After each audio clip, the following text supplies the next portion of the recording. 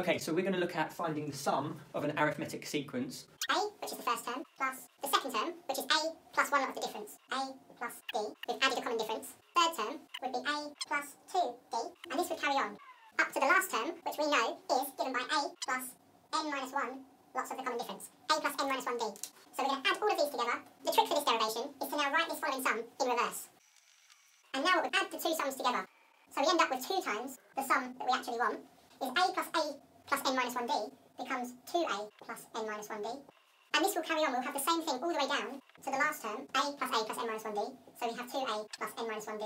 We'll have 2A plus n minus 1D n times. So we end up with 2 times the sum of n terms is equal to n lots of 2A plus n minus 1D. Fn is equal to the number of terms over 2 times by 2A plus n minus 1D. And as we mentioned previously, 2A plus n minus 1D, first term plus the last term. So the other form of the sum can be given by n over 2. A plus L, where L denotes the last term,